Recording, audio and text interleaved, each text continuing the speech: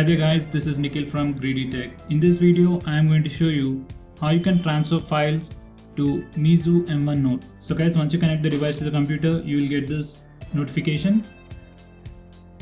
That is device setup. It is trying to install the appropriate drivers for your device.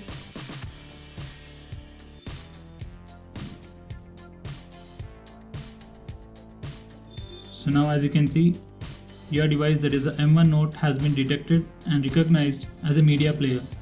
Now simply enter this device and there you have it, the internal storage or the phone storage, and these are the files currently in the device.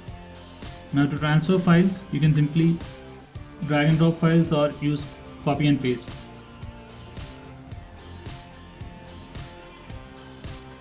Let me just copy this image to the phone. So it is that simple.